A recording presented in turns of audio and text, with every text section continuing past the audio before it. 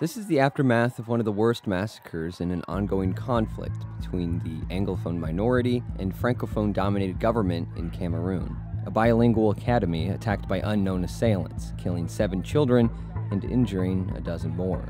But it's not the only such attack. Children, teachers, and school buildings have been targeted by separatists and by the Cameroonian government. Newsy and Bellingcat, working with human rights monitors, used open-source material and interviews with both sources on the ground and in the diaspora to investigate attacks against not only the region's school system, but an entire generation of Cameroonian children.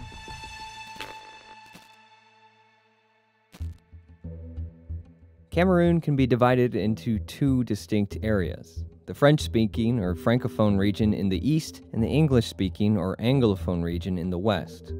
While both are supposed to have equal status under the nation's constitution, the Francophones have dominated Cameroon's political landscape since the country gained independence 60 years ago. In 2016, Anglophone lawyers, students, and teachers in the western part took to the streets to protest their lack of representation in Francophone-dominated courts and schools. Because the government wants to change the way of education. All the things are going on in the Francophone way. It's time that Anglophones stand up and fight for what belongs to them. No violence! No violence! Protests escalated in 2017 when Anglophone separatist groups unilaterally declared independence. We shall conquer Amazonia! In addition to violently clashing with the Cameroonian military, these separatists have imposed weekly ghost town days, boycotting schools and businesses in hopes of pressuring the Cameroonian government to come to the negotiating table. If there is a meaningful blanket boycott, not attacking schools, not burning down schools, a blanket boycott where every school is actually shut down, it will compel the state to come to the table as soon as possible. As armed groups began enforcing this school boycott and Cameroonian military forces moved into the region to crush any armed resistance, schools found themselves caught in the middle, and it became increasingly dangerous for children and teachers to attend school, especially in rural areas. As of 2019, the Global Education Cluster said that 4 out of every 5 schools in the Anglophone region was closed due to the conflict. Working with our partners at Bellingcat and using satellite imagery and social media posts, Newsy has been able to geolocate numerous incidents targeting schools or students and teachers throughout Cameroon's Anglophone regions.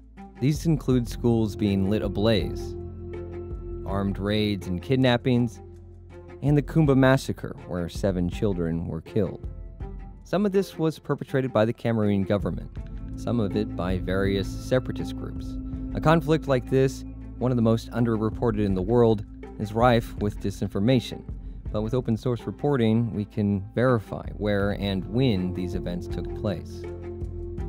In many instances we examined, the affiliation of the group responsible for a school burning is difficult to determine. Jesus Christ. This was the case for a school burning in 2020, where students and teachers were forced by unidentified assailants to strip and flee the campus. However, we were able to confirm the location, Kulu Memorial College in southwest Cameroon, near the city of Limbe. In other instances, we can determine the likely affiliation of the group in the video, but not exactly whether they're responsible for the burning. This 2019 video was shot in a small town called Eka. In it, you can see men in military uniforms resembling those of Cameroon's government standing in front of a burning school. Pro-government media claims separatists were storing arms in the school.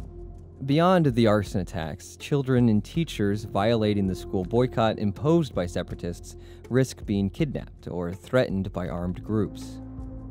In 2018, 79 students were kidnapped from the Presbyterian Secondary School in Newquin, this location here. They were released 3 days later. According to the students, the goal was to intimidate them so they would no longer attend school. A teacher who is currently out of work because of the boycott told us that he has to walk a thin line between separatists enforcing the boycott and government troops. For his protection, we're not using his voice. The first problem we are facing is with the Amba boys. Anybody who attempts to go to school, a government school, that person is in trouble. The second thing is that even the government forces themselves, they target us. On top of that, there are also criminal groups with no clear affiliation who we've been told have taken advantage of the situation to extort teachers and students. The boycott on government-run schools being enforced by English-speaking separatists started out as an attempt to bring the government to the negotiating table, but has dragged on and, in some cases, created a dangerous environment for both teachers and students. Perhaps at the time school boycott was good, but school boycott cannot run for long, and you cannot sacrifice the well-being of kids for political reasons. Barrister Felix Agbor Nkongho is the founder and president of the Center for Human Rights and Democracy in Africa. He led peaceful protests early on in the conflict, before he was arrested and imprisoned for 8 months by the Cameroonian government. So we are perpetuating a vicious cycle of poverty, of underprivilegedness in such a way that the kids who cannot afford an education, because their parents did not afford an education, they'll end up being the lowest of the society. For those children who cannot go to school because they've given us an educational system that is a liability, fight for your country.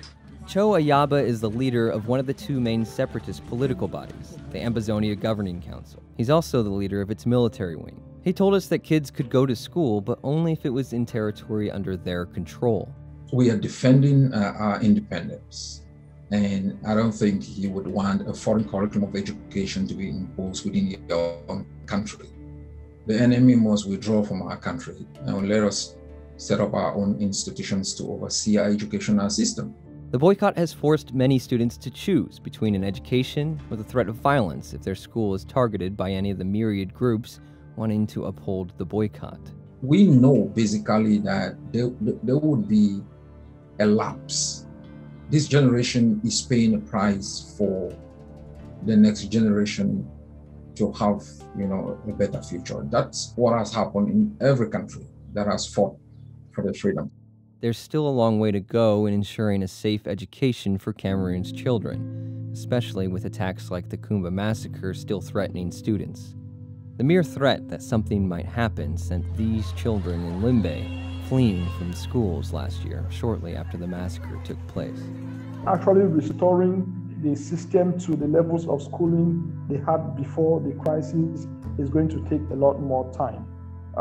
Some of the areas are insecure and have been abandoned for like 3, 4, 5 years, and it's difficult without massive investment to get schools there going again.